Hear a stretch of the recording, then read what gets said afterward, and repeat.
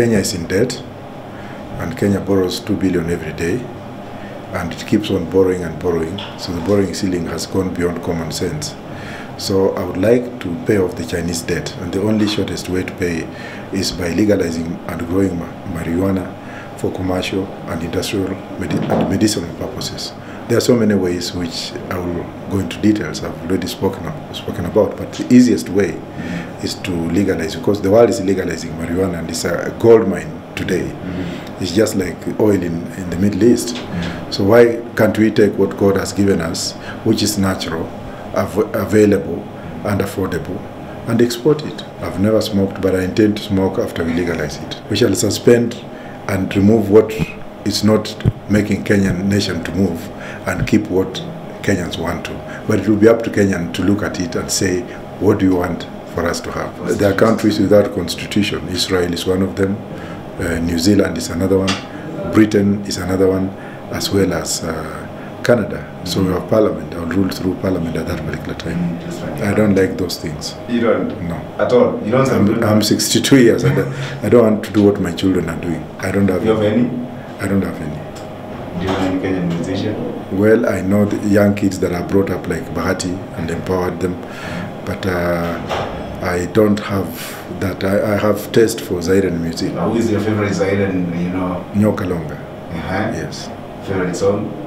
Where a song, no, but Nyoka Longa is my favorite. Of course, most of them are my clients, including Kofi Olomide. But Nyoka Longa makes me dance. Yeah, I spend my leisure time by reading. I read a lot. I just finished another degree, postgraduate degree, diploma from Nairobi University. I'm doing my second PhD, and first one was honorary anyway. But I've done a lot of things within a very short time, and I should be doing about 8 or 9, and maybe diplomas and degrees put together, they are 14. When I was at Chokora, I was deprived of my life. So when I went to school, became a grave digger. I didn't want to dig graves forever in England. I didn't want to be a security guard forever. So I just wanted to go to school. I am a vegetarian.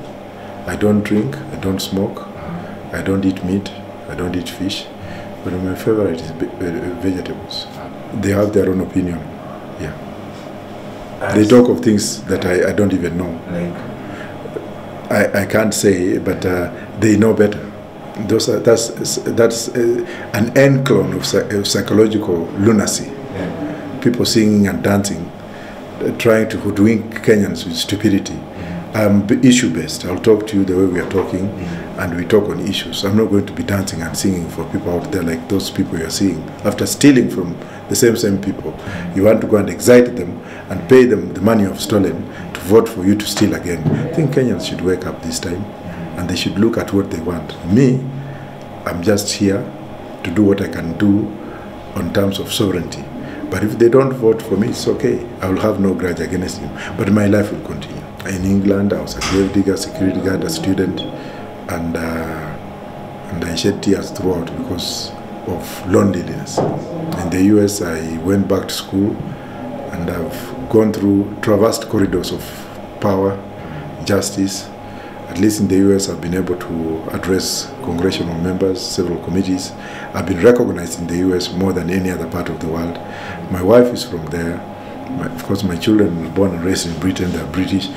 In the US, there's civility and humanity. At least I was given the opportunity to speak, and there people recognize me. Members of the Senate recognize me, academics recognize me. But here, I don't really care whether they recognize me or not. I came to pursue my mom, who had been divorced when I was very young, and I found her after 53 years living in a shack.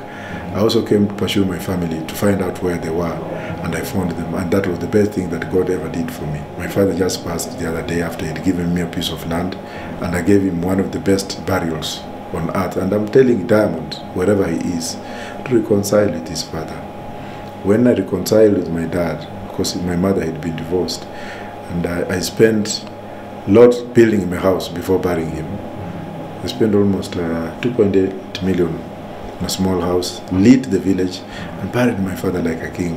And that was the best thing, and the glories and the benefits I've gotten from that is peace. I'm now very peaceful. They should be very happy, arm themselves on the day of voting. Their future is changed immediately. I'm voted in.